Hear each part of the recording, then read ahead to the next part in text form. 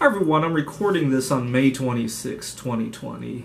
2 months ago when we first locked down, one thing I thought I would miss a lot was dating. I don't like online dating, and I like to just mingle and practice and then mess up and learn from that experience. You don't get as much of a chance to do that with online dating.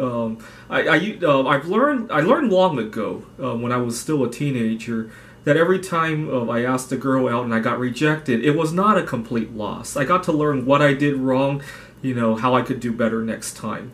And with online dating, a lot of that is lost. But there is a big advantage of online dating or any kind of social media in general. People are much more relaxed with what they say on social media. It's a big problem. It's a big problem. I've heard horror stories about people leaking out stuff they shouldn't at their workplace, or not getting hired for a job because of something they posted decades ago. It's a big problem in that regard, but at the same time, it makes it easier for you to weed out things without wasting a lot of time. One of the big problems I've wasted too many years on is dating girls who eventually wanted children, and I waste a lot of time before I get to the point where I find out they want children. That's a big problem here in the United States. When I travel to Taiwan or China or Japan and I mingle with people there, the culture is very different. It's perfectly acceptable to ask a perfect stranger on day one what they think about having children. You would never think about doing that here in the United States, especially if that person is somebody you have to work with or associate with daily.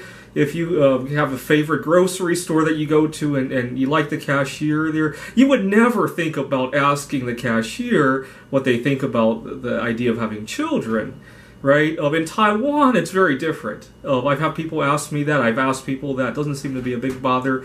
In the U.S., not so much. And I end up wasting a lot of time going on dates with girls like that. To be honest, some of these girls might just be taking advantage of me, right? To get some free food or whatever out of me before they let me know they want to have children. Who knows? Whether it be honest or dishonest, the problem is that I waste a lot of time. And online, that doesn't seem to be a problem, especially on a dating site where you can input whether or not what your thoughts about children are, right? Because they're not answering to you specifically, right? People are much more bold with how they answer things like that.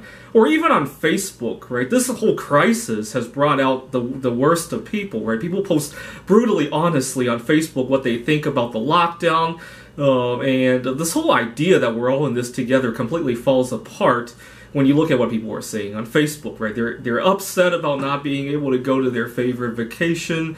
They're upset that other people are going out and not wearing a face mask. They're upset about being out of work.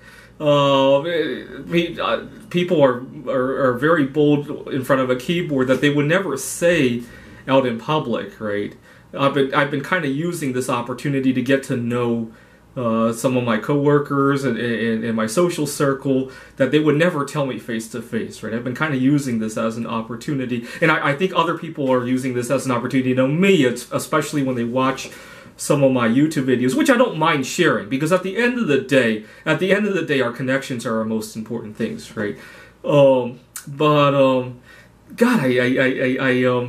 I've wasted a lot of time because of not getting to know somebody, and to be honest, it's not a complete waste, right? I still get to practice, but I wish I had known it was practice from day one, right?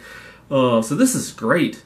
Once the whole crisis is over, I want to practice some social media distancing and actually get to interact with people in my real life using the lessons I learned during this time. Thanks for watching.